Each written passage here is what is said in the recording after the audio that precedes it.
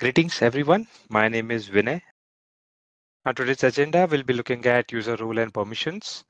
Then we'll look at how to configure and manage threat sources. Followed by that, demo on how to configure outbound email and how to configure inbound email.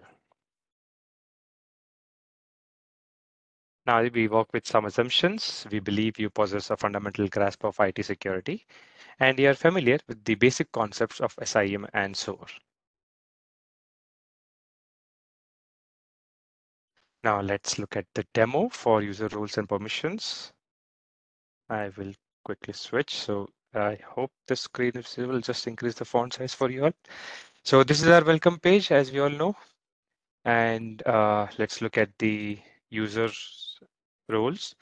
So these are the set of users that we have seen before in the previous sessions. So we'll look at roles now. So we looked at this quite in detail about global roles and workspace roles. So these are the two main categories of roles that we have. One is the global role and one is the workspace role. So the basic distinction between these two types of roles is global roles is primarily available across the organizations on the SOAR platform, where workspace role is specifically assigned to a particular workspace. So roles assigned in a workspace, all the permissions that you define are restricted to the workspace that you have defined. So if you remember, we looked at administrator, we created a role, there is incident creator, master administrator, and as we know, if you wish to create any role similar to the ones that you already have with more permissions or lesser permissions, we encourage you to use the create role option and create the role that you like and define the set of permissions. Similarly, for workspace roles, if you wish to create a role, you can create as per to your need and define the set of permissions. Workspaces, if you remember, we had looked at it. So this is the workspace that we had defined. So incident team was defined for handling for offense, malware, and phishing, while IT operations workspace was defined to handle issues and incidents related to IT help desk, laptop issues, and theft management. Now, permissions are all defined based on uh, how you define your workspace and your roles. That's what defines the level of access and permission for a user in your SOAR platform. So there's one more way where we can define certain set of permissions. So I'll navigate to users. Under this, you can see there is API keys. So primarily API keys, this is used for apps like whenever you install an application, they come with certain set of API keys, which allow you to interact with the SOAR platform. Now, what happens when you have a scenario where there is a SOAR platform and there is an integration server? Okay, if you remember in one of the sessions, we briefly discussed about what is the purpose of integration server. So that's available for hosting the apps. So when you install and deploy an app on integration server, and when it needs to interact with the SOAR platform, you need API keys and a secret key. Okay, why we need that? So that we can define the level of access for a particular user.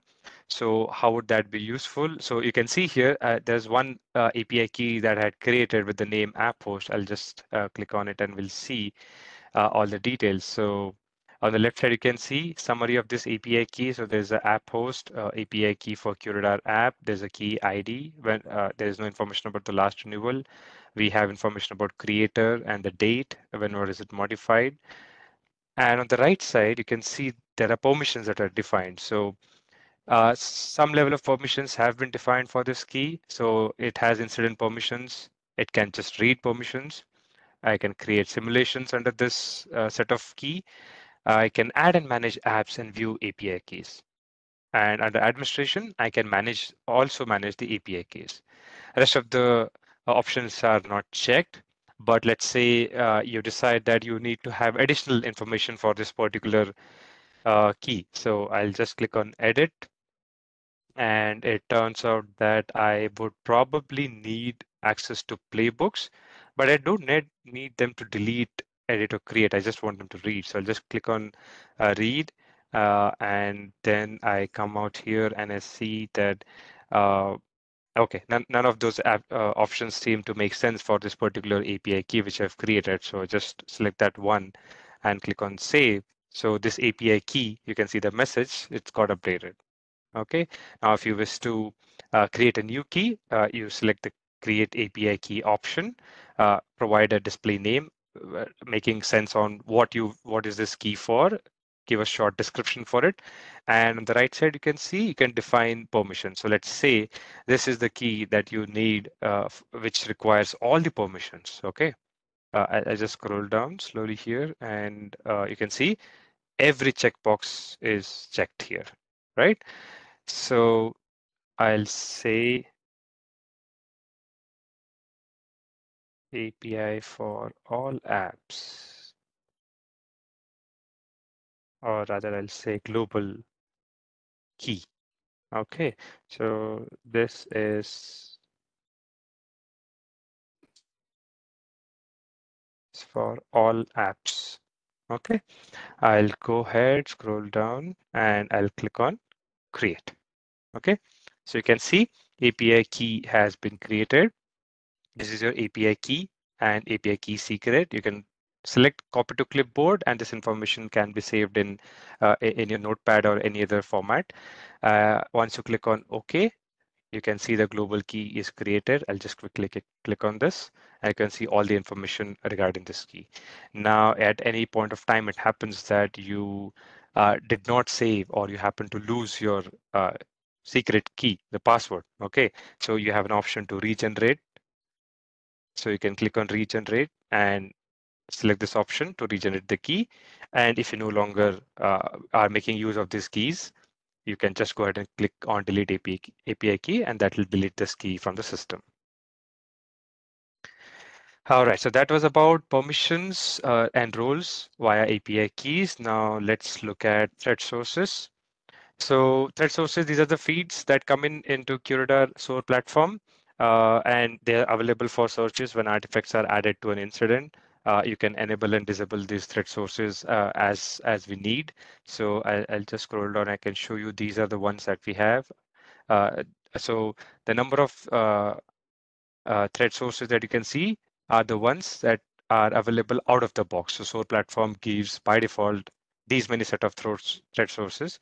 So let's say I wish to enable Alien Vault IP reputation feed. So I'll just go ahead and click on enabling it, and it gives me a quick terms and conditions saying that, yeah, I agree to all of this.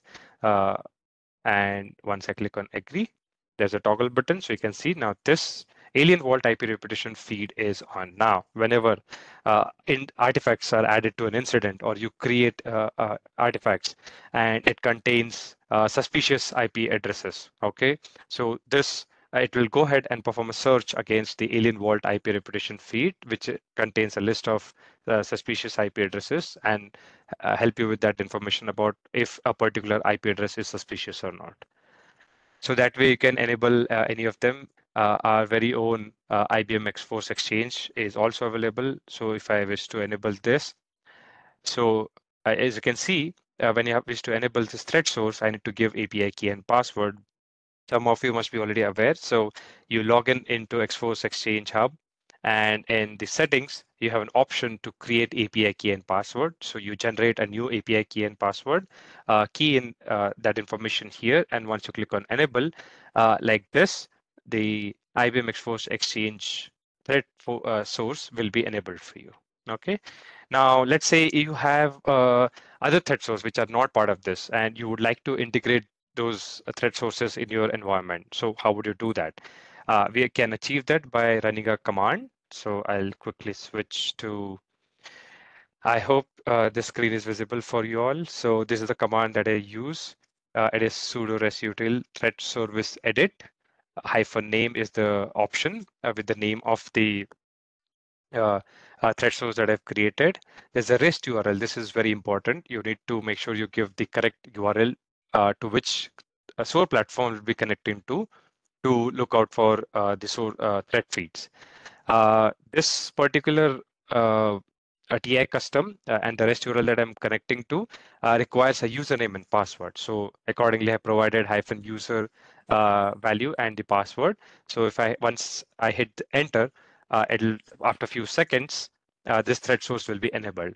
Now, since I've already done this for demo's sake, I'll switch back to the settings here, and you can see AI custom was created and it's in on state. So again, at any point of time, if you feel these thread sources are no longer required or you're switching to any other thread source, there's an easy toggle button. You just click on and off, and AI custom is no more needed. And again, if you wish to turn it on again, it's a simple toggle button. On and off would help you keep your thread sources active on the SOAR platform.